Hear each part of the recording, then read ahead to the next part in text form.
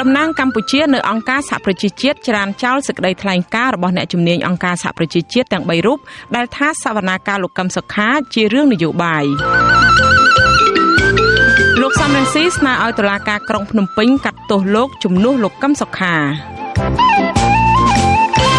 មន្ត្រីសិទ្ធិមនុស្សថាអាញាធរខេត្តស្វាយរៀងរំលោភសិទ្ធិសកម្មជនគណបកប្រឆាំងមិនឲ្យពួកគាត់ចេញពីផ្ទះនៅថ្ងៃសវនាការលោកកឹមសុខាសកម្មជនបរិស្ថានរងចាំមើលវិធានការរបស់អាជ្ញាធរឲ្យម្ចាស់កាស៊ីណូជិនទីងរុះរើសំណង់ខុសច្បាប់នៅកោះរងសន្លឹមរួមនឹងព័ត៌មានផ្សេងៗមួយចំនួនទៀតចាជាបន្តទៅនេះនាងខ្ញុំខែសុណងសូមជូនព័ត៌មានទាំងនេះពិស្ដា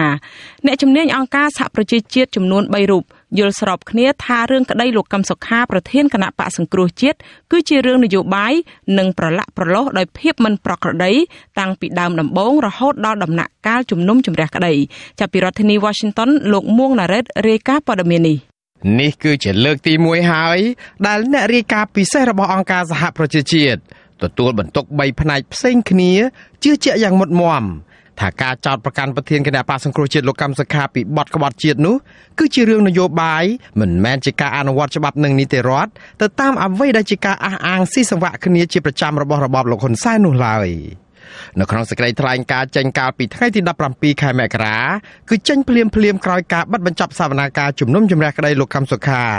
នៅវគ្គដំបូងដែលប្រព្រឹត្តទៅកាលពីថ្ងៃទី15និងថ្ងៃទី16ខែមករានោះអ្នកជំនាញអង្គការសហប្រជាជាតិទាំងនេះលើកឡើងថាការចោទប្រកាន់លោកកឹមសុខាពីបទក្បត់ជាតិឬក៏សន្តិទ្ធភាពឬក៏ត្រូវរើគ្នាជាមួយនឹងរដ្ឋបរទេសដើម្បីផ្ដួលរំលំរដ្ឋាភិបាលសប្តាហ៍នេះគឺបង្កើតឲ្យមានករណីរំលោភច្បាប់កាន់តែរីករាលដាលរំលោភទាំងច្បាប់ជាតិនិងរំលោភទាំងច្បាប់អន្តរជាតិដែលរបបលោកហ៊ុនសែនប្រើប្រាស់នីតិវិធីច្បាប់ទាំងនោះមិនត្រឹមត្រូវនិងប្រើនៅក្នុងគោលដៅធ្វើទុកបុកម្នេញមន្ត្រីនិងសកម្មជនបកប្រឆាំងនិងអ្នកដែលហ៊ាននិយាយរិះគន់រដ្ឋាភិបាលអ្នកជំនាញរបស់អង្គការសហប្រជាជាតិទាំង3រូបដែលរួមមានអ្នករាយការណ៍ពិសេសទទួលបន្ទុកផ្នែកសិទ្ធិមនុស្សប្រចាំនៅកម្ពុជាអ្នកស្រីរ៉ូណាស្មីតអ្នករាយការណ៍ពិសេសទទួលបន្ទុកផ្នែកលើកស្ទួយនឹងការការពារសិទ្ធិសេរីភាពនៅក្នុងការបញ្ចេញមតិលោក David K និងអ្នករាយការណ៍ពិសេសទទួលបន្ទុកផ្នែកឯករាជ្យភាពចៅក្រមនិងមេធាវីលោក Diago Garcia Sayan បន្ថែមថាដំណើរការតាំងតែពីដើមដំបូងនៃការចាប់និងឃុំខ្លួនលោកកឹមសុខាគឺជាប់ប្រឡាក់ប្រឡោះទៅដោយភាពមិនប្រក្រតីនិងជាសញ្ញាណបញ្ជាក់យ៉ាងច្បាស់អំពីការមិនខ្ចីខ្វល់អំពីច្បាប់សិទ្ធិមនុស្សអន្តរជាតិនិងជាតិលោកកឹមសុខាត្រូវបានលោកហ៊ុនសែនចេញបញ្ជាឲ្យចាប់ខ្លួនទាំងកំរោលនៅគេហដ្ឋានរបស់លោកនៅទីក្រុងភ្នំពេញដោយចាប់ទាំងកណ្ដាលអាត្រៀតកាលពីដើមខែកញ្ញាឆ្នាំ2017នៅពេលនោះលោកកឹមសុខាជាតំណាងរាស្ត្រជាប់ឆ្នោតរបស់គណៈបកសង្គ្រោះជាតិដែលមានអភ័យឯកសិទ្ធិសភាការចាប់ខ្លួនសមាជិកសភាដែលមានអភ័យឯកសិទ្ធិការពារបែបនេះអ្នកជំនាញរបស់អង្គការសហប្រជាជាតិទាំងនេះចាត់ទុកថាជាអំពើរំលោភនីតិវិធីច្បាប់ដោយបំពានអភ័យឯកសិទ្ធិសភារបស់លោកកឹមសុខាភ្លាមក្រោយការចាប់ខ្លួនលោកកឹមសុខាអាជ្ញាធរមានសមត្ថកិច្ចបានប្រញាប់ប្រញាល់បញ្ជូនខ្លួនលោកទៅឃុំខ្លួននៅឯពន្ធនាគារត្រពាំង plong ក្នុងខេត្តត្បូងឃ្មុំនៅជាប់ព្រំប្រទល់ដែនវៀតណាមដែលនៅឆ្ងាយពីទីក្រុងភ្នំពេញពេលដែលកំពុងតែចាប់ខ្លួននិងឃុំខ្លួនដំបូងនោះលោកកឹមសុខាត្រូវបានគេបដិសេធមិនឲ្យមានមេធាវីការពារក្តីលោកនោះឡើយអ្នកជំនាញទាំងនេះរកឃើញទៀតថានេះក៏ជាការបំពានសិទ្ធិទទួលបានការការពារក្តីពីមេធាវីតំណាងរបស់លោកកឹមសុខានោះដែរព្រោះគាត់ត្រូវបានចាប់និងឃុំខ្លួនដោយគ្មានមេធាវីការពារក្តីលោកកឹមសុខាត្រូវបានឃុំខ្លួនបណ្ដោះអាសន្ននៅពន្ធនាគារត្រពាំង plong អស់រយៈពេលជាង1ឆ្នាំទើបអនុប្រធានគណៈបកប្រជាជនកម្ពុជានិងជារដ្ឋមន្ត្រីក្រសួងមហាផ្ទៃលោកសខេងបញ្ជាឲ្យយកមកឃុំខ្លួនបន្តនៅក្នុងផ្ទះលោកកឹមសុខានៅភ្នំពេញវិញការបន្តឃុំខ្លួនក្នុងផ្ទះនេះបន្តអូសបន្លាយជាង1ឆ្នាំទៀតសរុបការឃុំខ្លួនបណ្ដោះអាសន្ននេះមានរយៈពេលជាង2ឆ្នាំតាមគោលការណ៍ច្បាប់ការឃុំខ្លួនបណ្ដោះអាសន្នមុនសវនាការលើអង្គសេចក្តីក្នុងករណីចោទប្រកាន់ពីបទឧក្រិដ្ឋគឺមិនឲ្យលើសពីរយៈពេល18ខែបានឡើយក្រមនីតិវិធីព្រហ្មទណ្ឌកម្ពុជាមាត្រា208ចែងថាចក្រមស៊ើបសួរអាចបញ្ជាការឃុំខ្លួនបណ្ដោះអាសន្នម្ដងបាន6ខែនិងអាចសម្រេចបញ្ជាការឃុំខ្លួនបណ្ដោះអាសន្នបានតែ2ដងប៉ុណ្ណោះដោយមិនត្រូវឲ្យលើសពី18ខែនោះឡើយមន្ត្រីអង្គការសហប្រជាជាតិទាំងនេះចាត់ទុកការឃុំខ្លួនបែបនេះគឺជាការរំលោភនីតិវិធីច្បាប់កម្ពុជាដែលមិនអនុញ្ញាតឲ្យឃុំខ្លួនជនត្រូវចោទលើសពីរយៈពេលកំណត់ដោយច្បាប់នោះឡើយឥឡូវលោកកឹមសុខាត្រូវបានតុលាការបញ្ជូនខ្លួនទៅជំនុំជម្រះ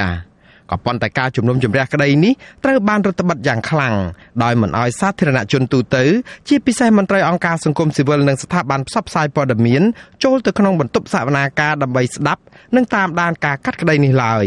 លើកលែងតែមន្ត្រីទូតប៉ុន្មាននាក់ដែលតុលាការអនុញ្ញាតតែប៉ុណ្ណោះមិនតែប៉ុណ្ណោះទាំងមេធាវីការពារក្តីរបបលោកហ៊ុនសែនទាំងលោកហ៊ុនសែននិងមន្ត្រីជាន់ខ្ពស់របបនេះជាច្រើនរូបផ្សេងទៀតតែងតែថ្លែងសារជាសាធារណៈអំពីការសន្មតថាលោកកឹមសុខាជាអ្នកមានទោសជាមុនរួចទៅហើយទោះបីជាលោកកឹមសុខាមិនទាន់ត្រូវបានតុលាការសម្រេចក្តីថាយ៉ាងម៉េចនៅឡើយនោះប្រការនេះអ្នកជំនាញអង្គការសហប្រជាជាតិទាំងនេះថាធ្វើឲ្យដំណើរការរងយុត្តិធម៌តាមផ្លូវតុលាការនេះរងភាពសៅហ្មងនិងមន្ទិលផងដែរជំវិញការមិនអនុញ្ញាតឲ្យប្រព័ន្ធផ្សព្វផ្សាយចូលទៅក្នុងបន្ទប់សវនាការដើម្បីផ្សាយដំណើរការក្តីលោកកឹមសុខានេះអង្គការសង្គមស៊ីវិលជាង80កាលពីថ្ងៃទី16ខែមករាក៏បានអំពាវនាវឲ្យតុលាការធ្វើយ៉ាងណារកលទ្ធភាពបើកទូលាយឲ្យមានការផ្សព្វផ្សាយអំពីដំណើរការក្តីលោកកឹមសុខាដើម្បីឲ្យសាធារណជនទូទៅបានដឹងដោយអនុញ្ញាតឲ្យអង្គការសង្គមស៊ីវិលនិងប្រព័ន្ធផ្សព្វផ្សាយបានចូលរួមតាមដានដោយផ្ទាល់នៅក្នុងសវនាការនេះមន្ត្រីឃ្លាំមើលសិទ្ធិមនុស្សជាតិឯណោះវិញយល់ថានេះក៏ជាពេលវេលាមួយបញ្ជាក់កាន់តែច្បាស់អំពីការរំលោភសិទ្ធិមនុស្សនិងបំផ្លាញប្រជាធិបតេយ្យដែលកម្ពុជាត្រូវតែពិចារណាឡើងវិញនាយករងផ្នែកឃ្លាំមើលនឹងការពារសិទ្ធិមនុស្សនៃអង្គការលីកាដូលោកអំសំអាតលើកឡើងថាមន្ត្រីជំនាញអង្គការសហប្រជាជាតិទាំងនេះច្បាស់ជាបានស្រាវជ្រាវនិងសិក្សាល្អិតល្អន់ណាស់មុននឹងហ៊ានចេញសេចក្តីថ្លែងការណ៍ចំពោះបញ្ហាសិទ្ធិមនុស្សនៅកម្ពុជាបែបនេះលោកយល់ឃើញថាបើទោះបីជាករណីលោកកឹមសុខានេះរងការរិះគន់ជំទឺថាមានភាពមិនប្រក្រតីនិងរំលោភនីតិវិធីយ៉ាងណាក្តីក៏លោកយល់ថាបរដ្ឋាភិបាលបើកចំហឲ្យមានដំណាភាពនៅក្នុងរឿងក្តីលោកកឹមសុខានៅពេលនេះក៏គ្រាន់បើជាងមិនធ្វើអ្វីសោះនោះដែរហើយទុកឲ្យសាធារណមតិទូទៅគឺជាអ្នកសម្រេចតាមនឹងខ្ញុំគិតថាវាជាការបង្ហាញដំណាភាពមួយល្អប្រសើរគ្រាន់បើជាងមុនព្រោះសវនាការបើតាមការក្រុងរយៈពេល3ខែការវិនិច្ឆ័យយ៉ាងណាគឺវាទៅតាមការពិតចំណែកឯសហរដ្ឋអាមេរិកឯណោះដែលមានមន្ត្រីទូតរបស់ខ្លួនបានចូលទៅតាមដានសវនាការដោយផ្ទាល់នៅក្នុងបន្ទប់សវនាការក៏មិនពេញចិត្តទៅនឹងការមិនអនុញ្ញាតឲ្យប្រព័ន្ធផ្សព្វផ្សាយចូលរួមតាមដានស្ដាប់ដំណើរការក្តីនេះដែរ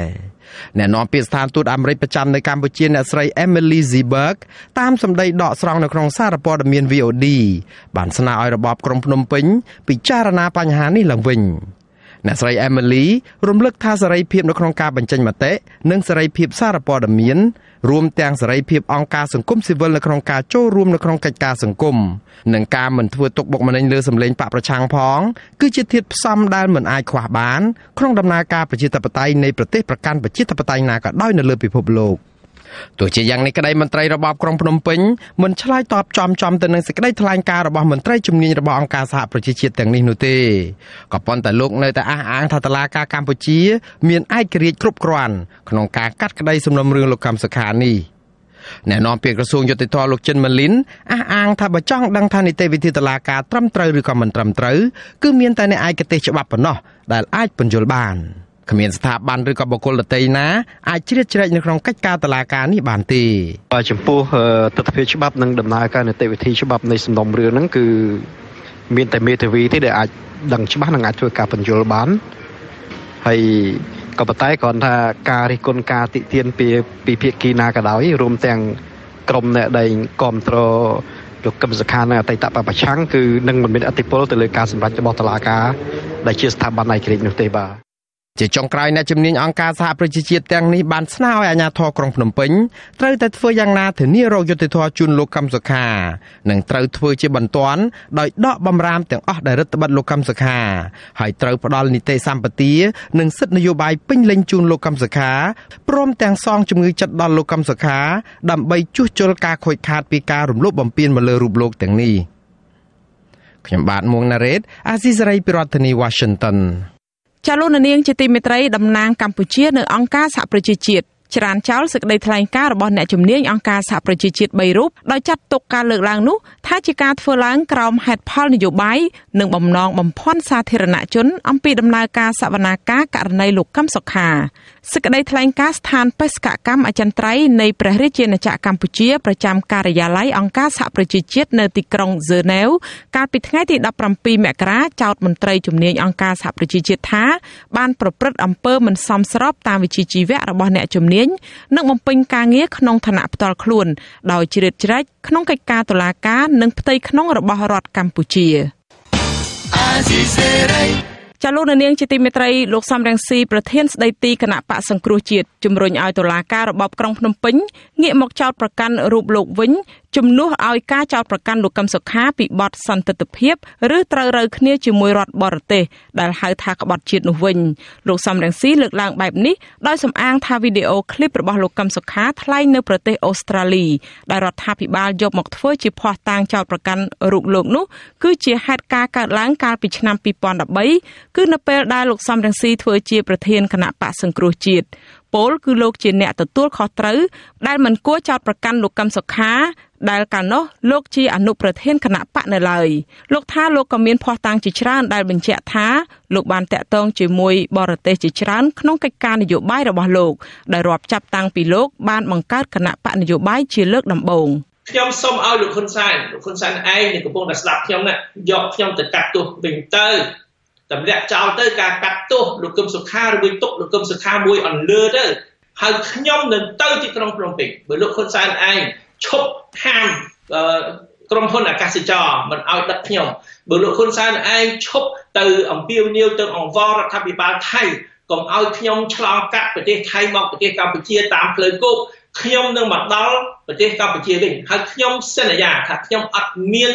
អំពាវនាវអត់មានបំផុសបំផុលឲ្យប្រជារាស្ត្រអីបានទេខ្ញុំទៅត្រឹមតែតឡាការខ្ញុំសូមឲ្យលោកហ៊ុនសែនឯងទទួលយកភស្តុតាងដែលខ្ញុំចោទខ្លួនខ្ញុំថាខ្ញុំមានតំណែងជាមួយបរទេសច្រើនណាស់លោកសំរងស៊ីបានកំណត់ពេលម្ដងរួចហើយថាវិលទៅកម្ពុជាកាលពីថ្ងៃទី9ខែវិច្ឆិកាឆ្នាំ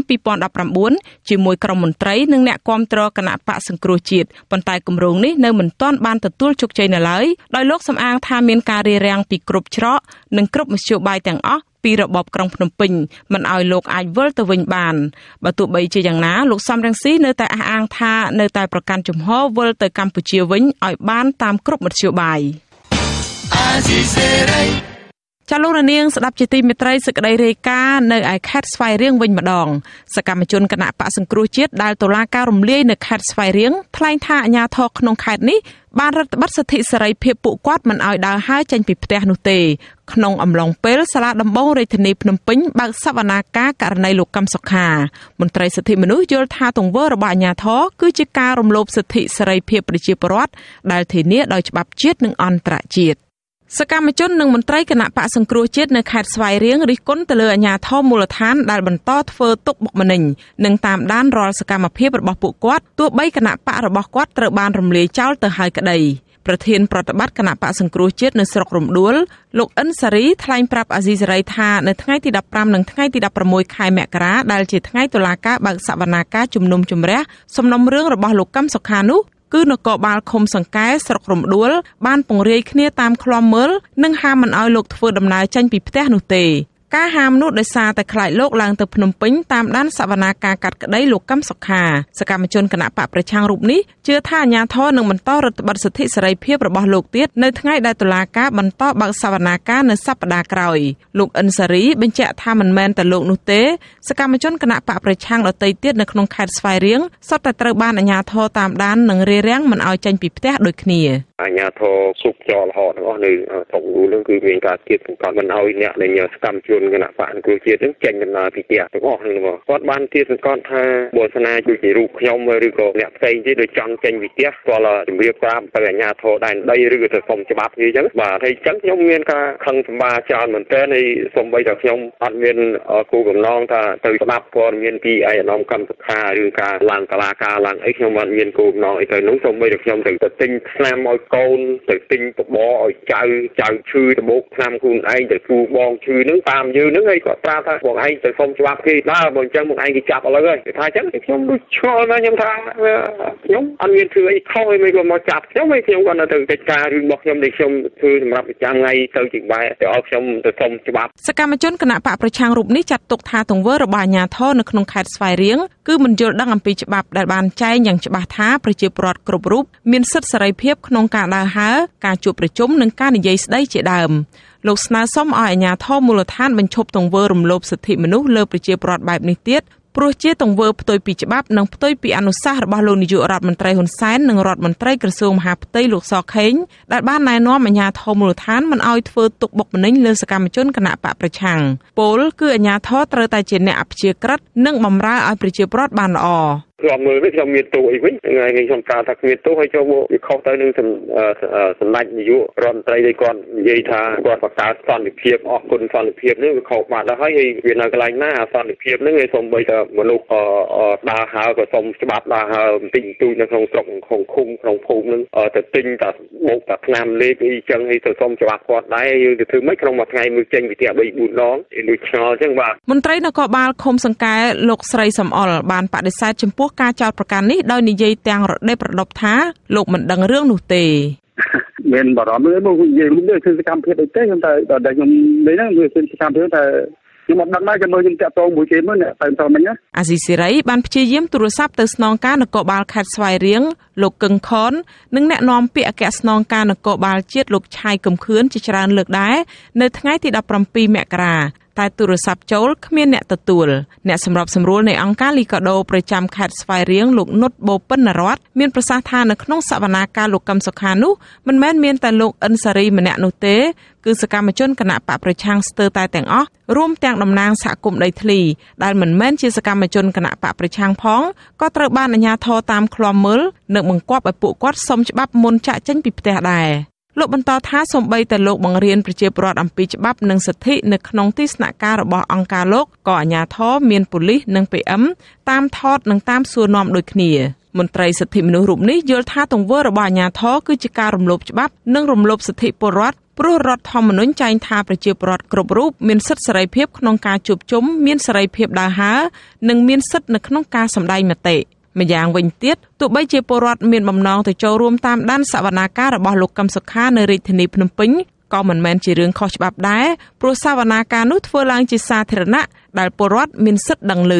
យើងដឹងហើយសិទ្ធិនោះថ្ងៃមានការធ្លាក់ចុះឥឡូវនេះកម្រិត15ហ្នឹងគឺយើងមើលទៅឃើញរូបភាពធ្វើការតាមដានពលរដ្ឋដែលជាសហគមន៍ជាអីហ្នឹងយើងមើលទៅវាហាក់បីដូចជាអាក្រក់យើងគិតទៅពីមុនវិញថាឆ្លោពួកខ្មែរក្រហមឯតាមដានពលរដ្ឋអញ្ចឹងទៅណាគឺសួរទៅណាក៏សុំអង្គការទៅណាក៏អញ្ចឹងយើងមើលទៅវាមានការឆ្លោះបញ្ចាំងទៅយើងសម័យឃើញវាការចំនួន75 76វិញអញ្ចឹងយើងមើលទៅរូបភាពហ្នឹងអាក្រក់ហើយយើងមើលថាមិនសមជារបបប្រជាធិបតេយ្យទេប្រជាធិបតេយ្យគេមិនធ្វើអញ្ចឹងទេណាបាទលោកនុតបូពិនរតស្នើសុំឲ្យអាជ្ញាធរបញ្ឈប់ការរំលោភសិទ្ធិសេរីភាពរបស់ប្រជាពលរដ្ឋបែបនេះតទៅទៀតព្រោះអាចបណ្ដាលឲ្យមានការបែកបាក់សាមគ្គីកើតមានជម្លោះនៅក្នុងមូលដ្ឋានរវាងប្រជាពលរដ្ឋនិងអាជ្ញាធរហើយប៉ះពាល់ដល់មុខរបររកស៊ីរបស់ប្រជាពលរដ្ឋជាដើមទន្ទឹមនឹងគ្នានេះលោកក៏ស្នើសុំឲ្យថ្នាក់ដឹកនាំប្រទេសដែលតែងតែអំពាវនាវសុំកុំឲ្យអាជ្ញាធរមូលដ្ឋានធ្វើទុកបុកម្នេញលើប្រជាពលរដ្ឋនោះគួរតែមានវិធានការចំពោះអាជ្ញាធររូបណាដែលមិនអនុវត្តតាមការអំពាវនាវឬអនុសាសន៍ទាំងនោះ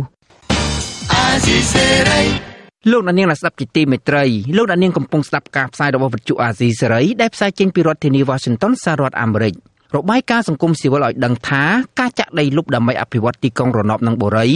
ដែលមានតម្លៃខ្ពស់បានចាប់ផ្ដើមកើនឡើងជាច្រើនតើទង្វើទាំងនេះបណ្ដាលឲ្យប៉ះពាល់អ្វីខ្លះដល់បរិស្ថានកម្ពុជាសូមអញ្ជើញលោកអ្នកនាងរងចាំស្ដាប់នៅសេចក្តីរាយការណ៍នេះពិស្ដានៅក្រោយការផ្សាយព័ត៌មាននាពេលបន្តិចទៀតនេះសូមអរគុណចាលោកអ្នកនាងជាទីមេត្រីសេចក្តីរាយការណ៍ពីខេត្តប្រស័យអនុវិញម្ដងអាជ្ញាធរខេត្តប្រស័យអនុបានកំណត់ពេលត្រឹមចុងខែកុម្ភៈឆ្នាំ2020នេះឲ្យម្ចាស់កាស៊ីណូយីហោជីនទីងរុះរើសំណង់របស់ខ្លួនចេញពីទីតាំងឆ្នេរកោះរ៉ុងសន្លឹមសកម្មជនបរិស្ថានមិនទាន់ជឿជាក់ទាំងស្រុងទៅលើការប្រកាសនេះនៅឡើយទេដោយរងចាំមើលការអនុវត្តជាក់ស្ដែងជាមុនសិនចាអ្នកស្រីសុជីវីរាយការណ៍ព័ត៌មាននេះអាជ្ញាធរខេត្តប្រស័យអនុតម្រូវឲ្យម្ចាស់មជ្ឈមណ្ឌលកំសាន្តយីហោចិនទីងរុះរើសំណង់ខុសច្បាប់របស់ខ្លួនចេញពីឆ្នេរកោះរ៉ុងសន្លឹមនិងរៀបចំសម្អាតទីតាំងនោះឲ្យស្អាតឡើងវិញចាប់ពីថ្ងៃទី13រហូតដល់ថ្ងៃទី28ខែកុម្ភៈឆ្នាំ2020ជាកំហិតលិខិតរបស់រដ្ឋបាលខេត្តប្រស័យអនុដែលអាស៊ីសេរីទទួលបាននៅថ្ងៃទី17ខែមករាបង្ហាញថាអាជ្ញាធរសម្រេចដាក់ចេញវិធានការនេះដោយសារតែម្ចាស់មជ្ឈមណ្ឌលកំសាន្តជីនទីងមានការយឺតយ៉ាវនៅក្នុងការស្វែងរកទីតាំងថ្មីនិងមិនបានកំណត់ពេលវេលាជាក់លាក់ក្នុងការរុះរើសំណង់របស់ខ្លួនបន្ទាប់ពីអាជ្ញាធរបានយល់ព្រមតាមសំណើសុំពន្យាពេលរុះរើដើម្បីឲ្យម្ចាស់មជ្ឈមណ្ឌលកំសាន្តមួយនេះស្វែងរកទីតាំងថ្មីនិងកន្លែងសម្រាប់ទុកសម្ភារៈផ្សេងៗមួយរយៈរួចមក អ្នកនាំពាក្យសាលាខេត្តព្រះសីហនុលោកខៀងភិរមអះអាងថាប្រសិនបើដល់ថ្ងៃកំណត់ម្ចាស់មជ្ឈមណ្ឌលកំសាន្តជិនទីងមិនព្រមរុះរើសំណង់នោះទេអាជ្ញាធរខេត្តនឹងចុះអនុវត្តការងារនេះដោយផ្ទាល់បើសិនគាត់មិនអនុវត្តមានន័យថាគាត់អត់គោរពតាមការណែនាំណាមិនគោរពតាមការណែនាំគឺរដ្ឋបាលខេត្តក៏ដូចជារដ្ឋបាលក្រុងកោះរ៉ុងនឹងចាត់វិធានការរុះរើអត់មានអីទៅតវ៉ាអីទេណាអ្នកនាំពាក្យរូបនេះឲ្យដឹងថាម្ចាស់ទីតាំងកាស៊ីណូជិនទីងគឺជាជនជាតិខ្មែរប៉ុន្តែបានជួលបន្តទៅឲ្យជនជាតិចិនបើកអាជីវកម្មលោកអះអាងថាម្ចាស់ទីតាំងនោះបានចូលរួមធ្វើកំណត់ហេតុនិងស្ដាប់ការណែនាំរបស់អាជ្ញាធរជាប្រចាំទោះជាយ៉ាងណាលោកមិនបានបញ្ជាក់ពីអត្តសញ្ញាណនិងសាវតារបស់ម្ចាស់ទីតាំងដែលជាជនជាតិខ្មែរនោះទេដោយលោកបង្វែរសំណួរទៅអាជ្ញាធរក្រុងកោះរ៉ុងវិញអាស៊ីសេរីបានព្យាយាមតាក់ទងអភិបាលក្រុងកោះរ៉ុងលោកនួនប៊ុនថុលតាមទូរស័ព្ទជាច្រើនដងនៅថ្ងៃទី17ខែមករាប៉ុន្តែមិនទទួលបានការឆ្លើយតបទេសកម្មជនបរិស្ថាននៃចលនាមេដាធម្មជាតិលោកថនរដ្ឋាចាត់ទុកលិខិតរបស់រដ្ឋបាលខេត្តព្រះសីហនុនេះថាជាការឆ្លើយតបវិជ្ជមានរបស់អាជ្ញាធរទៅនឹងសំណួររបស់ពលរដ្ឋហើយលោករំពឹងថាអាជ្ញាធរនឹងបន្តឆ្លើយតបបែបនេះទៀតចំពោះរាល់សំណុំពររបស់ពលរដ្ឋទោះជាបែបនេះក្តីសកម្មជនបរិស្ថានរូបនេះបញ្ជាក់ថាលោកមិនទាន់ទុកចិត្តលើការប្រកាសរបស់អាជ្ញាធរនោះទេដរាបណាសំណង់កាស៊ីណូជិនទីងនៅមិនទាន់ត្រូវបានរុះរើចេញពីឆ្នេរសមុទ្រកោះរ៉ុងសន្លឹមលោកឲ្យដឹងថាក្រុមសកម្មជនរបស់លោកទើបតែបានចុះទៅកោះរ៉ុងសន្លឹមកាលពីដើមសប្តាហ៍នេះនិងបានពិនិត្យឃើញថាសំណង់កាស៊ីណូជិនទីងមិនទាន់មានការរុះរើឬក៏មានការបញ្ជូនសម្ភារៈណាមួយចេញពីទីតាំងនោះនៅឡើយទេចលនាមេដាធម្មជាតិយើងនៅតែបន្តតាមដានឃ្លាំមើលជានិច្ចចំពោះចំណាត់ការអាជ្ញាធរទៅលើកាស៊ីណូជិនទីងហ្នឹងយើងមិនបញ្ឈប់ត្រឹមហ្នឹងទេហើយបើសិនណាបើមានអីដែលពួកយើងមើលឃើញថាមានភាពមិនប្រក្រតីយើងនឹងបន្តផ្សព្វផ្សាយទៅកាន់សារព័ត៌មានក៏ដូចជាតាមរយៈវីដេអូនៅក្នុងទំព័រ Facebook របស់យើងជាដើមបាទអាជ្ញាធរខេត្តព្រះសីហនុនិងយុវជនចលនាមេដាធម្មជាតិរកឃើញថា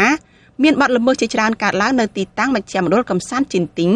ដូចជាការសាងសង់រំលោភលើដីឆ្នេរការបង្ហូរទឹកកខ្វក់ចូលក្នុងសមុទ្រការចាក់គ្រឿងបំពងសម្លេងឮខ្លាំងនិងការប្រើប្រាស់អាជ្ញាប័ណ្ណល្បែងអនឡាញផុតកំណត់ជាដើមអាជ្ញាធរខេត្តព្រះសីហនុបានចុះទៅបិទទីតាំងអាជីវកម្មនេះកាលពីខែឧសភាឆ្នាំ2018កន្លងទៅក៏ប៉ុន្តែមិនបានរុះរើសំណង់នេះទេក្រោមហេតុផលថា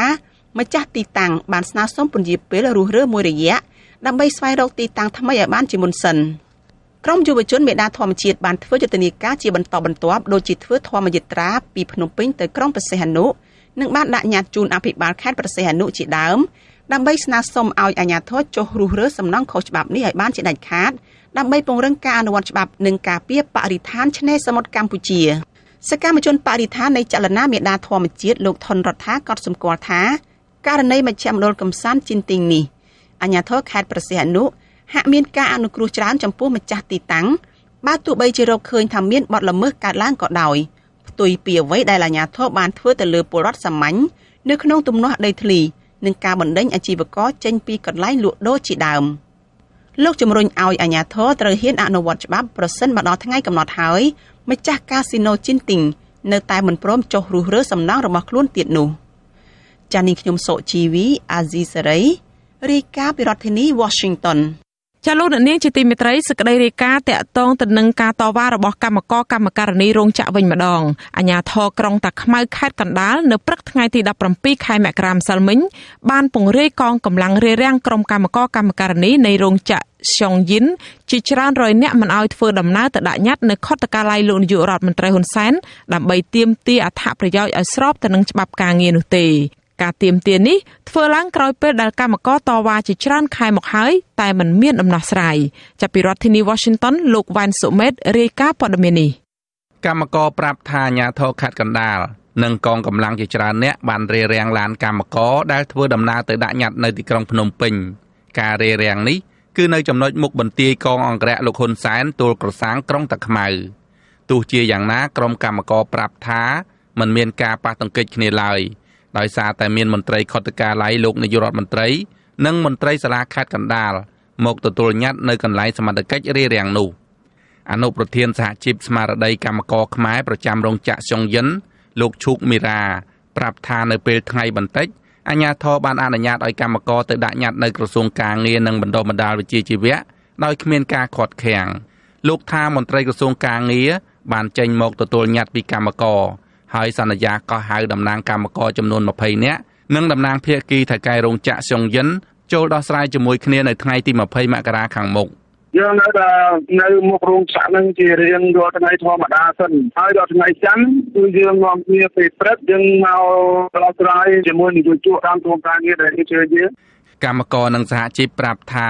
ញត្តិស្នើសុំដំណោះស្រាយដាក់ទៅខុទ្ទកាល័យលោកនាយករដ្ឋមន្ត្រីហ៊ុនសែនសាលាខេត្តកណ្ដាលនិងក្រសួងការងារក្នុងន័យដូចគ្នាគឺស្នើសុំស្ថាប័នរដ្ឋទាំង3ឲ្យជួយអន្តរាគមន៍ជំរុញទៅថៅកែរោងចក្រឲ្យទូទាត់ប្រាក់ឈ្នួលប្រាក់បំណាច់អត្ថប្រយោជន៍តាមច្បាប់ស្តីពីការងារឲ្យកម្មករនិងប្តឹងទាមទារឲ្យថៅកែទទួលយកកម្មករទាំងអស់ចូលធ្វើការវិញដោយសារការបញ្ឈប់កម្មករកន្លងមកបានបំពានច្បាប់ការងារលោកឈូកមីរ៉ាអះអាងថាសំណើក្នុងញត្តិដាក់ជូនស្ថាប័នទាំង3នេះជាលទ្ធផលដែលក្រុមប្រឹក្សាអាជ្ញាកណ្ដាលបានកាត់ក្តីរួចហើយឲ្យថៅកែសងនិងដោះស្រាយឲ្យកម្មករតែថៅកែរោងចក្រមិនអនុវត្តសេចក្តីសម្រេចរបស់ក្រុមប្រឹក្សាអាជ្ញាកណ្ដាលហើយគ្មានស្ថាប័នណាហ៊ានចាប់បង្ខំឲ្យថៅកែគោរពសេចក្តីសម្រេចនេះសោះសហជីពថាក្រៅពីស្ថាប័នទាំង3នេះកម្មករបានពឹងមេធាវីរបស់មជ្ឈមណ្ឌលអាមេរិកកាំងសម្រាប់សាមគ្គីភាពការងារអន្តរជាតិហៅកាត់ថាអង្គការ ASIL ឲ្យជួយដាក់ពាក្យប្តឹងទៅតុលាការបន្ថែមទៀតមេធាវីរបស់អង្គការ ASIL អ្នកស្រីហេងបងប្រាប់អាស៊ីសេរីថាអ្នកស្រីទទួលលិខិតស្នើសុំពីខាងភាគីកម្មកររួចហើយនិងកំពុងប្រជុំពិភាក្សាជាមួយក្រុមការងារពាក់ព័ន្ធនឹងការតវ៉ាប្រឆាំងនឹងការបញ្ឈប់កម្មករពីសំណាក់ថៅកែនេះក្រុមកម្មករឲ្យដឹងថាក្រោយការដាក់ញត្តិទៅក្រសួងការងាររួចពួកគេបាននាំគ្នាត្រឡប់មកតវ៉ានៅមុខរោងចក្រវិញហើយនៅម៉ោងប្រហែល3រសៀលពេលត្រឡប់មកដល់រោងចក្រកម្មករអះអាងថាភាគីថៅកែបានចេញមកប្រកាសប្រាប់ថានឹងបដូរឈ្មោះរោងចក្រពីសុងយិនទៅឈ្មោះសុងតាយវិញនិងប្រាប់ឲ្យកម្មករដែលមិនទាន់ត្រូវបានក្រុមហ៊ុនបញ្ឈប់ពីកិច្ចសន្យាឲ្យចូលធ្វើការវិញហើយព្រមបើកប្រាក់ឈ្នួល 50% សម្រាប់កម្មករដែលបានបញ្ឈប់កាលពីខែធ្នូកម្មការិនីផ្នែកត្រួតពិនិត្យខោអាវលោកស្រីផាផាតប្រាប់ថាកម្មករបានសម្រេចគ្នារួចហើយថាមិនព្រមទទួលយកប្រាក់ឈ្នួល 50% ឡើយនិងមិនព្រមចូលធ្វើការវិញទេគឺកម្មករចង់បានដំណោះស្រាយនិងអត្ថប្រយោជន៍ឲ្យស្របតាមច្បាប់ការងារខ្ញុំមកចូលព្រោះឯគេប្រាប់ថាឲ្យចូលតែអ្នកដែលអត់ទាន់បញ្ចប់ហើយអ្នកបញ្ចប់តែឲ្យចូលទេខ្ញុំអត់ទាន់ដល់កិច្ចសន្យាគាត់បញ្ចប់ខ្ញុំមុនកិច្ចសន្យាអាស៊ីសេរីមិនអាចសុំការបញ្ជាក់ពីភាគីថៅកែរោងចក្រសុងយិនបានទេនៅថ្ងៃទី17មករាដោយសារមន្ត្រីរដ្ឋបាលរោងចក្រឈ្មោះតុំកឹមសឿនមិនទទួលទូរស័ព្ទចំណែកអ្នកនាំពាក្យក្រសួងការងារផ្នែកដោះស្រាយកោតកម្មលោកទេសរុក្ខផលក៏មិនអាចតាក់ទងបានដែរកម្មករអះអាងថារោងចក្រសុងយិនមានកម្មករសរុបជិត600នាក់ដែលមានថៅកែជាជនជាតិចិនហើយជារោងចក្រដេរសម្លៀកបំពាក់យីហោ H&M និងម៉ាកផ្សេងទៀតរោងចក្រនេះមានសហជីពប្រចាំរោងចក្រចំនួន2គឺសហជីពស្មារតីកម្មករខ្មែរនិងសហជីពស៊ីខៅឌូសហជីពទាំងពីរអះអាងថាទាំងកម្មករនិងថ្នាក់ដឹកនាំសហជីពប្រចាំរោងចក្រសុទ្ធតែត្រូវបានថៅកែបញ្ឈប់ពីការងារទាំងអស់ចាប់តាំងពីខែកញ្ញាឆ្នាំ2019មកខ្ញុំបាទវ៉ែនសុមេតអាស៊ីសេរីពីរដ្ឋធានី Washington ចលនានាងជាទីមេត្រីសេចក្តីរាយការណ៍ពីបញ្ហានៅខេត្តកំពតវិញម្ដងក្រមប្រជាពលរដ្ឋរស់នៅឃុំព្រែកថ្នោតស្រុកទឹកឈូខេត្តកំពតត្អូញពីការបាត់បង់ទីកន្លែងអាស្រ័យផលរបស់អ្នកស្រុកនិងជំរកសត្វព្រៃរស់នៅជើងភ្នំបូកគោដោយសារតែក្រុមហ៊ុនទ្រីភិបកាយដីនិងថ្មនៅជើងភ្នំបូកគោផ្នែកខាងត្បូងដើម្បីចាក់លុបសមុទ្រធ្វើអាជីវកម្មពលរដ្ឋថាក្រុមហ៊ុននិងអាជ្ញាធរមិនបានផ្សព្វផ្សាយអំពីគម្រោងអាជីវកម្មកាយភ្នំនេះជាសាធារណៈទេហើយថែមទាំងពង្រាយកងកម្លាំងសន្តិសុខបិទមិនឲ្យចេញចូលតំបន់នោះចាលោកអូនភៀបរាយការណ៍ព័ត៌មាននេះក្រមពលរដ្ឋរស់នៅភូមិចង្ហោនឃុំព្រែកថ្នោតស្រុកទឹកឈូបង្ហាញការសោកស្ដាយចំពោះសកម្មភាពជីកកកាយជើងភ្នំបូកគោផ្នែកខាងត្បូងដើម្បីយកដីនិងថ្មលុបសមុទ្រដែលធ្វើឲ្យប៉ះពាល់ទីកន្លែងរកអនុផលព្រៃឈើរបស់អ្នកស្រុកបាត់បង់កន្លែងខ្វៀលគោរកថ្នាំបុរាណបាត់បង់ជំរកសត្វព្រៃនិងអស់ដុតជាដើមពលរដ្ឋម្នាក់ក្នុងចំណោមពលរដ្ឋជាច្រើនទៀតរស់នៅភូមិចង្ហោនឃុំព្រែកថ្នោតថ្លែងសុំលាក់ឈ្មោះឲ្យដឹងនៅថ្ងៃទី17មករាថាក្រុមហ៊ុនបានយកគ្រឿងចាក់កាយផ្នែកខាងត្បូងនៃជើងភ្នំបូកគោជាង3ឆ្នាំមកហើយធ្វើឲ្យបាត់ព្រៃឈើនិងខូចរាងជើងភ្នំទ្រង់ទ្រាយធំ លោកថាអាជីវកម្មកាយភ្នំនេះមានបណ្ដោយប្រមាណ3គីឡូម៉ែត្រនិងជម្រៅចូលទៅក្នុងរាប់រយម៉ែត្រដែលអ្នកភូមិរស់នៅតំបន់នោះមិនពេញចិត្តសកម្មភាពជីកកកាយជើងភ្នំនេះទេប៉ះពាល់ទៅជើប៉ះពាល់សត្វអត់មានរត់នៅដូចថាតើឆ្លុះសត្វអីចឹងណាទីហោនោះអីជ្រូកអីចឹងទៅតែមុនជាបរដ្ឋទៀតបានកូនឈើដោះដូងអង្គទៅកាប់ឥឡូវមានកូនឈើរាកាទៀតអស់ហើយឈ្មោះហើយឈ្មោះចោលកាលមុនយើងទៅដោះកូនឈើហ្នឹងដោះចែកដាក់ទីកំងកូនឈើទៅទ្រង់មន់ទងផ្ទះចឹងណាតែមកលីមកបានលុយចឹងដោះចែកពី20000ចឹងណាបរិះនេះបន្ថែមថារថយន្តជាច្រើនគ្រឿងបានដឹកជញ្ជូនថ្មនិងដីពីជើងភ្នំបូកូយកទៅចាក់លុបច្រាំងសមុទ្រនៅក្បែរតំបន់នោះទន្ទឹមគ្នានេះក្រុមហ៊ុនបានពង្រាយកងកម្លាំងសន្តិសុខយាមល្បាតយ៉ាងប្រុងប្រយ័ត្នមិនអនុញ្ញាតឲ្យមនុស្សប្លែកមុខចេញចូលតំបន់នោះទេហើយក្រុមហ៊ុនត្រៀមធ្វើរបងហុំព័ទ្ធយកផ្នែកខ្លះនៃខាងជើងបូកូប្រវែង3គីឡូម៉ែត្រនិងជម្រៅរាប់រយម៉ែត្រដែលជាហេតុធ្វើឲ្យពលរដ្ឋបាត់បង់អនុផលព្រៃឈើនិងទីកន្លែងឃ្វាលគោក្របីវាប្រវត្តិទេប្រវត្តិបាទប្រវត្តិដូនតាបាទเราអស់ហើយដល់អស់អញ្ចឹងវាបាត់បង់ហើយស្ដាយដែរបាទហូរស្ដាយបាទយើងនិយាយមិនកើតយើងមិនហ៊ាននិយាយនិយាយកើតទេនិយាយតែពេលតែខ្លាចមិនឥ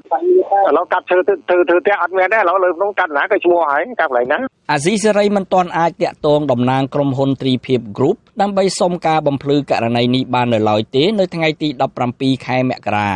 ចំណែកមេឃុំព្រែកថ្នោតលោកគង់ប៊ុនរីអភិបាលស្រុកទឹកឈូលោកអ្នកសុវណ្ណរីនិងអភិបាលខេត្តកំពតលោកជាវតាយក៏មិនអាចតាក់ទងបានដែរនៅថ្ងៃដដែលនេះអ្នកនាំពាក្យក្រសួងបរិស្ថានលោកណេតភក្ត្រាបដិសេធមិនធ្វើអត្ថាធិប្បាយរឿងនេះទេព្រោះលោកនៅមិនទាន់បានទទួលព័ត៌មាននេះនៅឡើយខ្ញុំអត់ទាន់មានព័ត៌មានហ្នឹងចាំមើលខ្ញុំឆែកសិនណាខ្ញុំឆែកមើលសិនបាទមន្ត្រីសម្របសម្រួលសមាគមអាត6ខេត្តកំពតលោកយុនផលីមានប្រសាសន៍ថាសកម្មភាពក្រុមហ៊ុនទ្រីភិបជីកកកាយជើងភ្នំបូកូ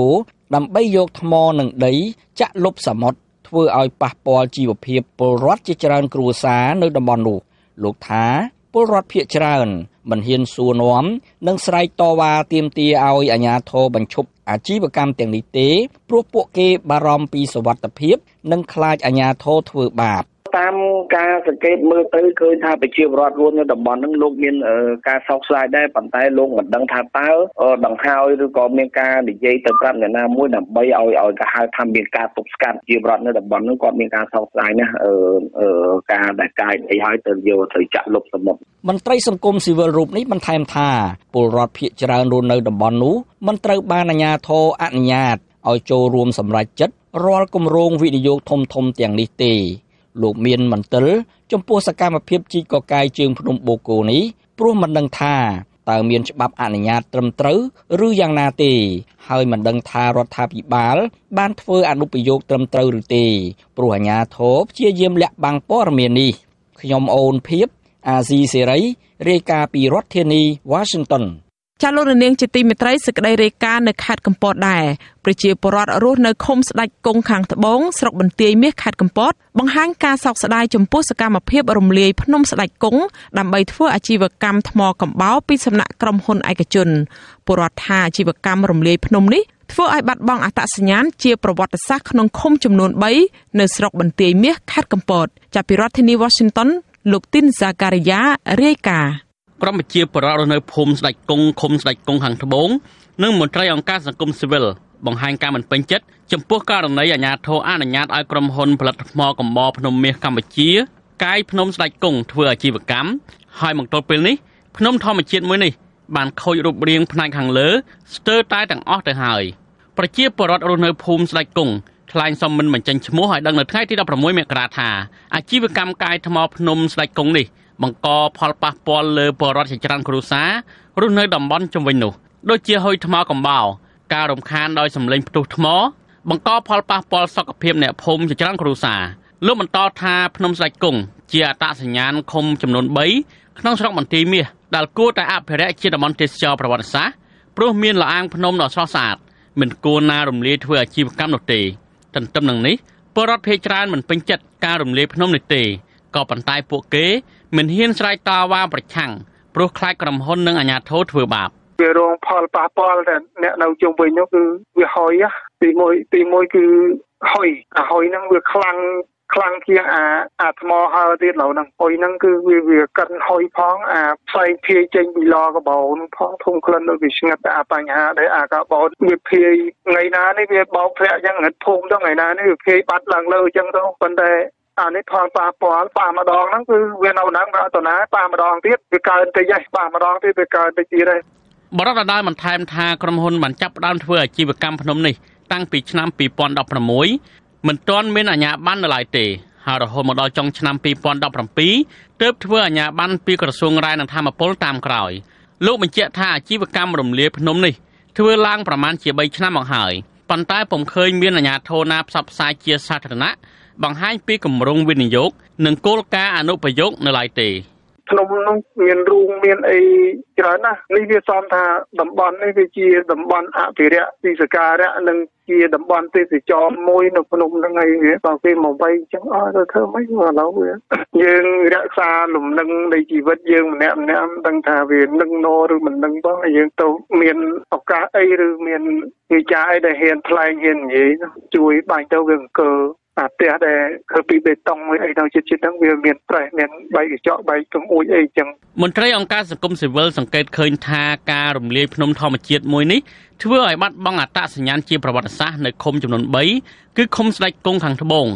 ឃុំស្ដេចគង់ខាងលិចនិងឃុំស្ដេចគង់ខាងជើងដែលអ្នកភូមិតែងតែមូលមតិគ្នាធ្វើបុណ្យដានអ្នកតាបែបប្រពៃណីស្ទើរជារៀងរាល់ឆ្នាំក៏ប៉ុន្តែនៅគ្រាដែលមានវត្តមានក្រុមហ៊ុននេះពលរដ្ឋមានការខកខានធ្វើបុណ្យទានភ្នំនេះមានទំហំប្រហែលជា1ហិកតានិងមានកម្ពស់ប្រហែលជាង100ម៉ែត្រអាស៊ីសេរីបានព្យាយាមតាក់ទងអ្នកនាំពាក្យក្រសួងរាយនឹងធម្មពលលោកយុសមនីរ៉ាត់ដើម្បីសុំការបំភ្លឺពីករណីនេះតែមិនអាចតាក់ទងបានកាលពីថ្ងៃទី16មករាអភិបាលស្រុកបន្ទាយមាសលោកមួងនឿនថ្លែងថាអាជីវកម្មថ្មកំបោរនេះមានអាជ្ញាប័ណ្ណពីក្រសួងរាយនឹងធម្មពលត្រឹមត្រូវហើយអាជ្ញាធរបានផ្សព្វផ្សាយប្រាប់ពលរដ្ឋនៅតំបន់នោះរួចហើយពីការផ្ដល់អាជ្ញាប័ណ្ណរបស់ស្ថាប័នជំនាញលោកបញ្ជាក់ថាជាគោលការណ៍ដីសាធារណៈរបស់រដ្ឋមុននឹងធ្វើអាជីវកម្មគឺត្រូវធ្វើអនុប្រយោគឬបំលែងដីជាសាធារណៈរបស់រដ្ឋឲ្យមកជាដីឯកជនរបស់រដ្ឋលោកបញ្ជាក់ថាមុនពេលក្រុមហ៊ុនធ្វើអាជីវកម្មនេះមន្ត្រីជំនាញបានចុះសិក្សាពីផលប៉ះពាល់បរិស្ថាន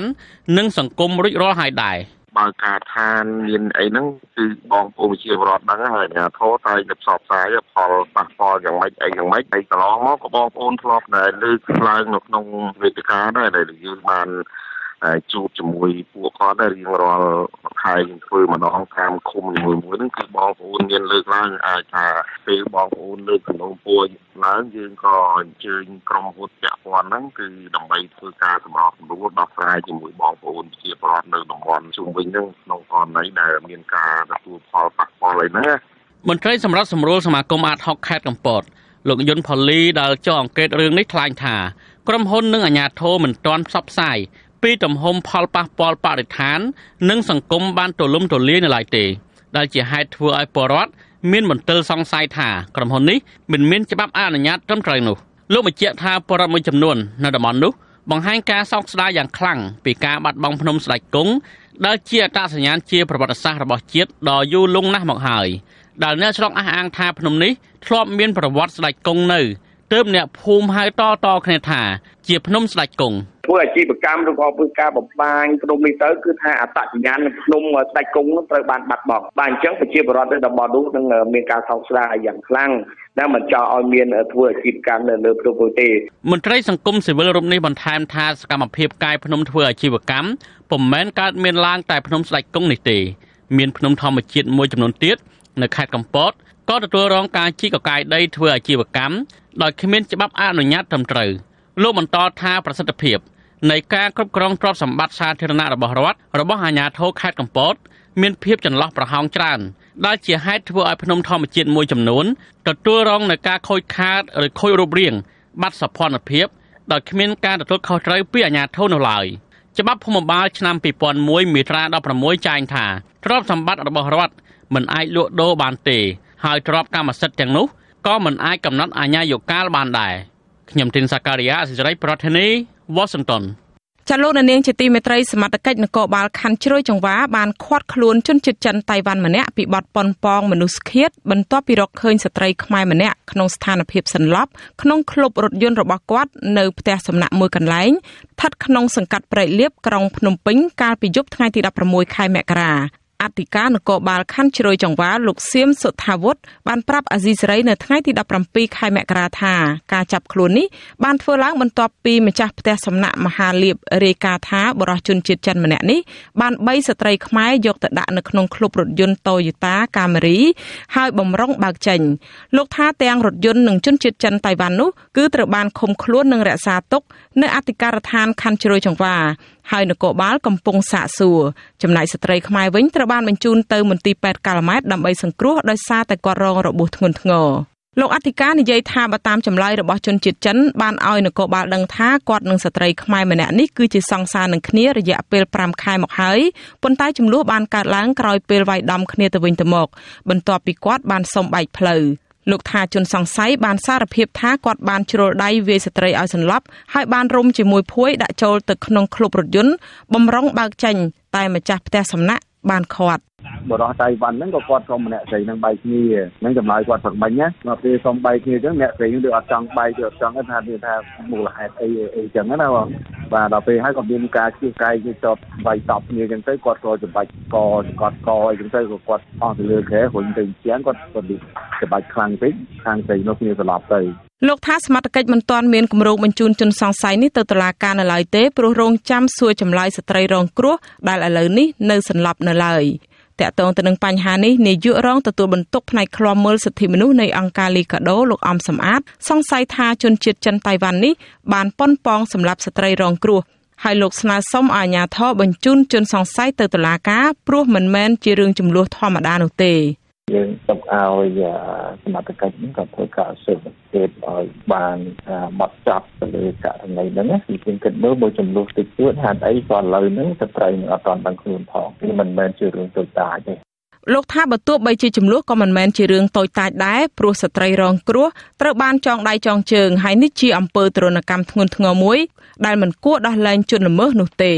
ចាលោកនាងជាទីមេត្រីលោកនាងទៅបានស្ដាប់ព័ត៌មានប្រចាំថ្ងៃរបស់វិទ្យុអាស៊ីសេរីដែលរៀបចំជូនដល់នាងខ្ញុំខែសុណងពីរដ្ឋធានី Washington ចាជាបន្តទៅនេះសូមលោកនាងរងចាំស្ដាប់សេចក្តីរាយការណ៍ផ្សេងទៀតនៅក្នុងការផ្សាយរបស់យើងនៅពេលបន្តិចទៀតនេះ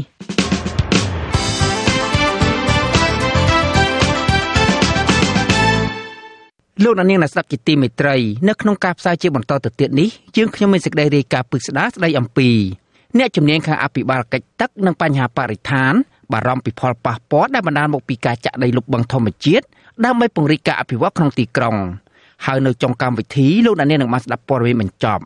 សូមអញ្ជើញលោកនាងស្ដាប់ការផ្សាយរបស់យើងខ្ញុំដែលមានជាបន្តទៅទៀតដូចតទៅ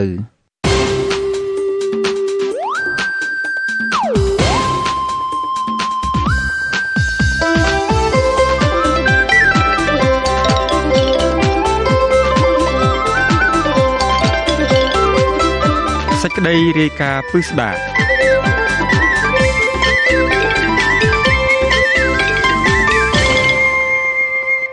លោកនាងស្ដាប់ជាទីមេត្រីអ្នកជំនាញអភិបាលកិច្ចទឹកនិងបញ្ហាបរិស្ថានព្រមទាំងសង្គមស៊ីវិលដែលបានឃ្លាំមើលជុំវិញបញ្ហានេះបង្ហាញពីក្តីកង្វល់ជុំវិញការបាត់បង់បឹងធម្មជាតិនៅក្នុងទីក្រុងដែលជំរុញឲ្យមានផលប៉ះពាល់ធ្ងន់ធ្ងរទាំងពេលបច្ចុប្បន្ននិងទៅអនាគតការបាត់បង់បឹងធម្មជាតិនិងការរួមតូចនៃផ្ទៃបឹងធម្មជាតិនេះកើតឡើងដោយសារការចាក់ដីលុបដើម្បីអភិវឌ្ឍទីក្រុងរណបនិងបូរីដែលមានតម្លៃខ្ពស់បានចាប់ផ្ដើមកើនឡើងជាច្រើនដោយពុំបានសិក្សាពីផលប៉ះពាល់ឲ្យបានស៊ីជម្រៅនិងមានការទទួលខុសត្រូវលើការកើតឡើងនៅហានិភ័យទាំងនោះឡើយលោកសេកបណ្ឌិតរាយការណ៍ព័ត៌មាននេះអ្នកជំនាញបង្ហាញថាការលុបបឹងធម្មជាតិបានបង្កផលប៉ះពាល់ផ្នែកបរិស្ថានធ្ងន់ធ្ងរនិងបង្ហាញនូវផលអវិជ្ជមានដ៏អាក្រក់ដូចជាទឹកជំនន់ការបំពុលបរិស្ថានការថយចុះមច្ឆជាតិជាពិសេសប្រជាពលរដ្ឋជាច្រើនពាន់គ្រួសារបានបណ្ដេញចេញពីលំនៅឋានឬប្រឈមនឹងការគំរាមកំហែងពីការបណ្ដេញចេញនៅថ្ងៃខាងមុខខណៈដែលគម្រោងអភិវឌ្ឍនៅតែបន្តគំរាមកំហែងលំនៅឋាននិងការងាររបស់ប្រជាពលរដ្ឋអ្នកប្រឹក្សាឯករាជ្យផ្នែកធម្មពលបញ្ហាបរិស្ថាននិងអភិបាលកិច្ចទឹកលោកហែមឧត្តមបានឲ្យដឹងថាបច្ចុប្បន្នរដ្ឋាភិបាលកំពុងពង្រីកទីក្រុងឬទីប្រជុំជនជាបន្តបន្ទាប់ ការពង្រីកនេះកន្លែងខ្លះមានការលុបបឹងធម្មជាតិដូចជានៅបឹងកក់ផ្នែកខ្លះនៃបឹងទំពុនបឹងជើងឯកនិងបឹងកប់ស្រូវឬបឹងតាមុកជាដើមដែលជាកន្លែងអាស្រ័យផលចិញ្ចឹមជីវិតរបស់ប្រជាពលរដ្ឋជាច្រើនចំនួនមនុស្សកន្លងមកហើយនិងជាកន្លែងស្តុកទឹកការពារកុំឲ្យមានទឹកជំនន់លោកហែមឧត្តមបានឲ្យដឹងថានៅប៉ុន្មានឆ្នាំចុងក្រោយនេះក្រោយពីមានការលុបបឹងធម្មជាតិធំក្នុងទីក្រុងឃើញមានទឹកជំនន់លិចផ្លូវលិចផ្ទះប្រជាពលរដ្ឋហើយរយៈពេលនៃការស្រកចុះទៅវិញគឺចំណាយពេលយូរជាងពេលមុនអញ្ចឹងបើសិនជាទៅមុខប្រជាពលរដ្ឋនៅកាន់តែសម្រុកចូលមកទីក្រុងកំណើនកាន់តែច្រើនទៅតម្រូវការសាងសង់ផ្ទះឬក៏លំនៅឋានបន្ថែមហើយយើងខ្វះប្រសិទ្ធភាពនៅក្នុងការដោះស្រាយប្រព័ន្ធជំនះទឹកជំនន់បញ្ជិះទឹកជំនន់ឬក៏ប្រព័ន្ធសុខភាពអនាម័យសម្រាមតោះហ្នឹងយើងឃើញថាបញ្ហាវាអាចនឹងធំហួសពីអ្វីដែលយើងអាចនឹងគ្រប់គ្រងបានស្របពេលដែលយើងកំពុងតែពិបាកនៅក្នុងការស្វែងរកកន្លែងចាក់សម្រាមបន្ថែមដែលកំពុងតែកើនឡើងជារៀងរាល់ថ្ងៃបាទយើងឃើញថាបើសិនជាយើងបូកទិដ្ឋភាពទាំងអស់នឹងចូលគ្នាទៅធ្វើឲ្យយើងឃើញថាការអភិវឌ្ឍបែបនេះគឺគួរឲ្យព្រួយបារម្ភតើតើនៅបញ្ហានេះសមាគមធៀងថ្នោតរកឃើញថាបឹងធម្មជាតិចំនួន16ត្រូវបានលុបទាំងស្រុងហើយបឹងចំនួន10ទៀតកំពុងចាក់លុបខ្លះក្នុងចំណោមបឹងធម្មជាតិចំនួន26នៅក្នុងរាជធានីភ្នំពេញដែលមានចាប់តាំងពីឆ្នាំ1990មកក្នុងនោះមានបឹងមួយចំនួនដែលការពារដោយព្រះរាជក្រឹត្យក៏កំពុងប្រឈមនឹងការចាក់លុបដូចគ្នាដែររបាយការណ៍កម្រាស់25ទំព័ររបស់សមាគមធៀងថ្នោតដែលចេញផ្សាយកាលពីអំឡុងខែធ្នូឆ្នាំ2019បានលាតត្រដាងពីផលប៉ះពាល់បរិស្ថាននិងសង្គមធ្ងន់ធ្ងរបណ្ដាលមកពីការអភិវឌ្ឍទីក្រុងរណបនិងបុរីជាច្រើនបានចាប់ផ្ដើមចាក់ដីខ្សាច់លុបបឹងធម្មជាតិនិងតំបន់ដីសើមក្នុងរាជធានីភ្នំពេញចាប់តាំងពីឆ្នាំ2003រហូតមកទន្ទឹមគ្នានេះបឹងធម្មជាតិប្រមាណ 60% និងតំបន់ដីសើមប្រមាណ 40% ត្រូវបានចាក់លុបរបាយការណ៍បន្ថែមថាបឹងធម្មជាតិនិងតំបន់ដីសើមនៅក្នុងរាជធានីភ្នំពេញអាចប្រឈមនឹងការបាត់បង់ទាំងស្រុងប្រសិនបើស្ថានភាពដូចពេលបច្ចុប្បន្ននេះនៅតែបន្តហើយនៅក្នុងទីក្រុងភ្នំពេញនិងតំបន់ជុំវិញនឹងរងគ្រោះធ្ងន់ធ្ងរដោយសារទឹកជំនន់បាត់បង់ត្រីបាត់បង់អាងប្រព្រឹត្តកម្មទឹកកខ្វក់បែបធម្មជាតិនិងប៉ះពាល់ដល់ជីវភាពប្រជាពលរដ្ឋនៅក្នុងមូលដ្ឋាននោះជាដើមនាយកប្រតិបត្តិនៃអង្គការសមាគមធៀងថ្នោតលោកសឿងសារ៉នបានប្រាប់អាស៊ីសេរីនៅថ្ងៃទី6មករាថាការលុបបឹងមួយចំនួននៅក្នុងរាជធានីភ្នំពេញបង្កផលប៉ះពាល់ដល់ជីវភាពប្រជាពលរដ្ឋរាប់ពាន់គ្រួសារដែលរស់នៅជុំវិញបឹងធម្មជាតិការបណ្តេញចេញដោយបង្ខំជាពិសេសបណ្ដាលឲ្យកើតមានទឹកជំនន់នៅក្នុងរាជធានីភ្នំពេញអញ្ចឹងបើសិនបើយើងរក្សាបឹងអាចមានទូនទីយ៉ាងសំខាន់ក្នុងការទីមួយរំដោះទឹកទីជួយឲ្យទីក្រុងជាតិចអញ្ចឹងវាជាការល្អសម្រាប់រដ្ឋាភិបាលគាត់ត្រូវតែពិចារណាក្នុងការច្បាប់ឬអនុក្រឹត្យផ្សេងៗដើម្បីការពារបឹងធំជាពិសេសដូចជាបឹងតមោកបឹងតពុនឬក៏បឹងជាឯកកន្លងមកបឹងកក់ដែលមានទំហំ90ហិកតាត្រូវបានលុបបាត់ទាំងស្រុងនៅឆ្នាំ2013ហើយប្រជាពលរដ្ឋនៅក្នុងតំបន់នោះជាង 4000 គ្រួសារត្រូវបានបណ្តេញចេញទាំងបង្ខំពាក់ព័ន្ធនឹងការលុបបឹងនេះអ្នកនាំពាក្យរដ្ឋាភិបាលលោកផៃស៊ីផានមានប្រសាសន៍ថាបឹងណាដែលមានប្រយោជន៍សម្រាប់បរិស្ថានអាជ្ញាធរនឹងរក្សាទុកនិងមានបឹងខ្លះសម្រាប់អភិវឌ្ឍនៅក្នុងក្រុងលោកថាស្ថាប័នជំនាញមានគោលការណ៍ច្បាស់លាស់ណាស់ថាបឹងប៉ុន្មានដែលត្រូវលុបនិងមានបឹងប៉ុន្មានត្រូវរក្សាទុកសម្រាប់អភិរក្សដែលមានក្រសួងធនធានទឹកនិងក្រសួងបរិស្ថានជាអ្នកធ្វើកិច្ចការងារនេះលោកថាបឹងកប់ស្រូវដែលមានទំហំធំជាងគេនៅក្នុងរាជធានីភ្នំពេញមានផ្នែកខ្លះរក្សាទុកសម្រាប់សម្អាតទឹកស្អុយនិងមានផ្នែកខ្លះអភិរក្សធ្វើជាតំបន់ទេសចរណ៍ធម្មជាតិនៅក្នុងផ្ទៃបឹងតែទោះយ៉ាងណាលោកបដិសេធមិនធ្វើអត្ថាធិប្បាយលម្អិតថាមានបឹងណាខ្លះដែលត្រូវអភិរក្សនិងបឹងណាខ្លះត្រូវអភិវឌ្ឍនោះទេបឹងណាដែលមានសារៈប្រយោជន៍សម្រាប់ពាក់ព័ន្ធនឹង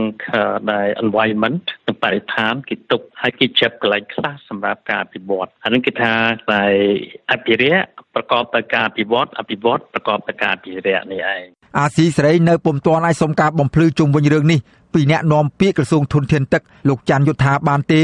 រហូតមកទល់នឹងម៉ោងផ្សាយនេះចំណែកអ្នកនាំពាក្យក្រសួងបរិស្ថានលោកនេតភត្រា សូមមិនធ្វើអត្ថាធិប្បាយពាក់ព័ន្ធនឹងរបាយការណ៍របស់សមាគមធៀងថ្នោតដែលនិយាយអំពីផលប៉ះពាល់នៃការលុបបង្ខំនោះទេដោយលោកគ្រាន់តែបញ្ជាក់យ៉ាងខ្លីថាស្ថាប័នបច្ចេកទេសជំនាញដែលពាក់ព័ន្ធរបស់រដ្ឋាភិបាលបានធ្វើការយ៉ាងហ្មត់ចត់ជុំវិញរឿងនេះក្រមយុវជនរស់នៅក្នុងរាជធានីភ្នំពេញលោកសាន់ម៉ាឡាបានអំពាវនាវឲ្យរដ្ឋាភិបាលដាក់ចេញនូវយន្តការច្បាស់លាស់ដើម្បីអភិរក្សបឹងដែលនៅសេសសល់ចុងក្រោយឲ្យនៅគង់វង្សនិងការច្នៃជាតំបន់ឧស្សាហជាតិបម្រើឲ្យវិស័យទេសចរនៅក្នុងក្រុងនិងទុកជាប្រយោជន៍រួមរបស់ប្រជាពលរដ្ឋរក្សាបរិស្ថានស្អាតនិងរកចំណូលចូលសេដ្ឋកិច្ចជាតិជាដើមយើងចង់ឲ្យរដ្ឋាភិបាលនឹងធ្វើការពង្រីកក្រុងហើយអភិវឌ្ឍនៅលើដីគោកដែលយើងមានស្រាប់នៅជាភ្នំពេញសិនសម្រាប់បឹងហ្នឹងគួរកែច្នៃវាទៅជាឧទ្យានសម្រាប់ឲ្យប្រជាពលរដ្ឋរស់នៅក្នុងក្រុងសម្រាប់លំហែកំសាន្តយើងធ្វើលំហាត់ប្រាណឬក៏កែច្នៃថ្មិចដែលយើងអាចរកចំណូលបានពីព្រោះប្រទេសអភិវឌ្ឍភាគច្រើនឃើញគេធ្វើអញ្ចឹងចំណែកប្រធានក្រុមយុវជនការពារសង្គមនិងបរិស្ថានលោកជុំហួតសង្កេតឃើញថាបឹងធម្មជាតិមួយចំនួនដូចជាបឹងទំពុននិងបឹងកប់ស្រូវជាដើមកំពុងទទួលរងការចាក់លុបធ្វើអាជីវកម្មនិងធ្វើលំនៅឋានផ្នែកខ្លះពីសំណាក់បុគ្គលមានអំណាចប្រសិនបើជារដ្ឋាភិបាលនៅតែសម្រេចចិត្តបន្តលុបបឹងទៀតវាពិតជាធ្វើឲ្យប៉ះពាល់ដល់ជីវភាពពួកគាត់ខ្លាំងមែនទែនហើយធ្វើឲ្យពួកគាត់នឹងធ្លាក់នៅក្នុងជីវភាពមួយគឺក្រីក្រដោយសារតែពួកគាត់នឹងមិនអាចពឹងអាស្រ័យទៅលើផលដែលមាននៅក្នុងបឹងដែលគាត់ធ្លាប់រស់នៅជាប្រចាំរបាយការណ៍របស់សមាគមធៀងថ្នោតបានបង្ហាញដែរថាបឹងតាមុកឬបឹងកប់ស្រូវជាបឹងធំជាងគេនៅក្នុងរាជធានីភ្នំពេញមានទំហំជាង 3200 ហិកតានិងមានប្រជាពលរដ្ឋរស់នៅជុំវិញបឹងនោះចំនួន319គ្រួសារបឹងនេះអាចការពារទឹកជំនន់អាងស្តុកទឹកស្អាតជាលក្ខណៈធម្មជាតិមានធនធានត្រីនិងបក្សីជាដើមនាយកប្រតិបត្តិនៃអង្គការសមាគមធៀងថ្នោតលោកសឿងសារ៉នបានឲ្យដឹងដែរថាបឹងតាមុកនិងបឹងទំពុនឬបឹងជើងឯកមានតួនាទីសំខាន់ណាស់ក្នុងការជួយរំដោះទឹកជំនន់ធ្វើឲ្យទីក្រុងភ្នំពេញត្រជាក់និងទប់ស្កាត់ការប្រែប្រួលអាកាសធាតុជាដើម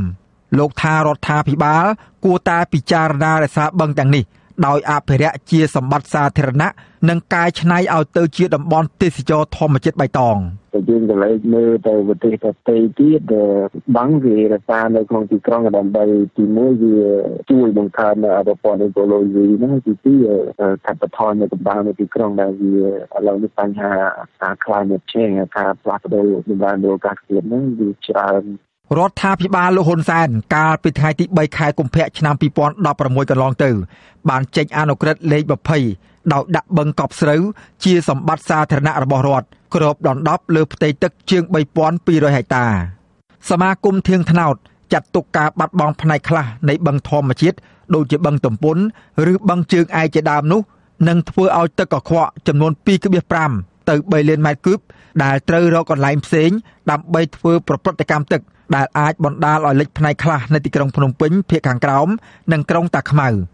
លើសពីនេះទៅទៀតការចាក់ដីខ្សាច់លុបបឹងបច្ចុប្បន្នកំពុងមានសកម្មភាពបន្តនៅក្នុងតំបន់ទាំងនោះខ្ញុំបាទសេកបណ្ឌិតអាស៊ីសេរីពីរដ្ឋធានី Washington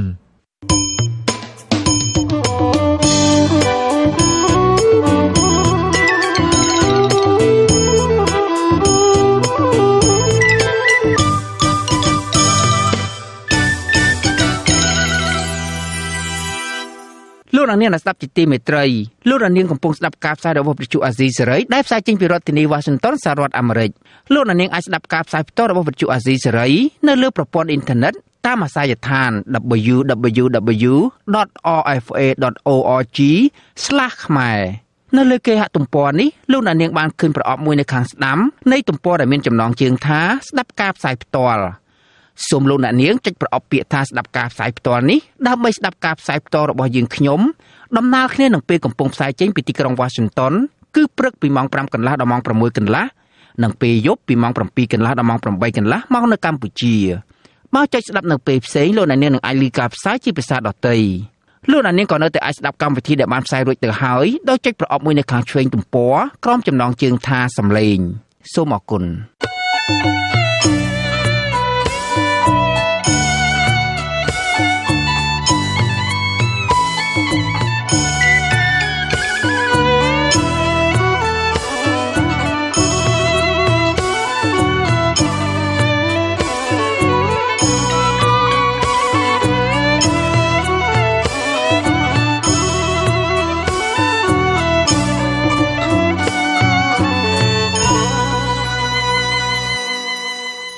ចាជាបន្តទៅនេះនាងខ្ញុំខែសុណងសូមជូនព័ត៌មានបញ្ចប់